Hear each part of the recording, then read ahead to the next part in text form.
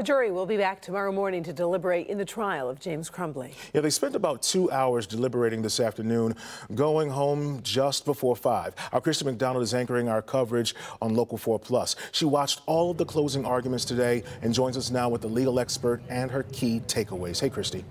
Hey, Damon and Karen, you know, if we take a big picture look at this trial, it was a lot shorter than Jennifer Crumbley's trial was. And again, we look at these kind of side by side. Another big difference in this trial, James Crumbley did not take the stand like Jennifer Crumbley did. And the prosecution really zeroing in on gun storage and access in this case. So I wanted to bring in our legal expert, George Donnini with Butzel, and to answer a couple of big questions for us today. George, it's great to see you. Let's go ahead and start off with the fact that James Crumbley did not take the stand.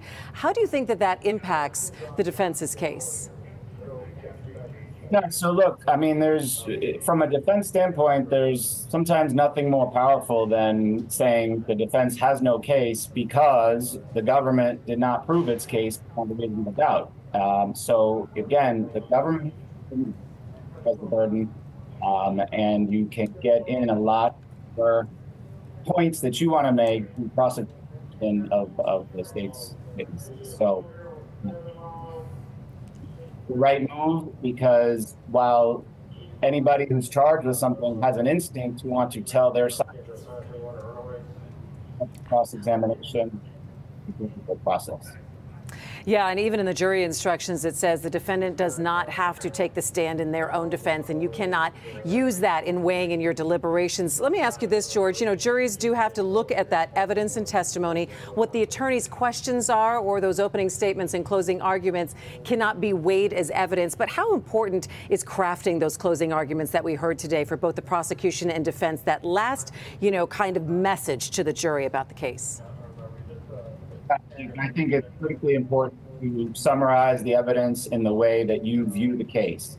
And certainly as the case progresses, jurors are paying attention from their opinions, but it's really